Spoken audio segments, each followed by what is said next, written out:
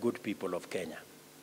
Are we going to stop a whole project that can hire 1 million young people every year, a project that will support our industrialization agenda, those who produce cement, those who produce steel, those who produce doors, those who produce hinges and windows, the architects, the quantity surveyors, the electricians, the masons, the carpenters who are supposed to work in that space? Are we going to stop the whole of that exercise because we are not sure about governance?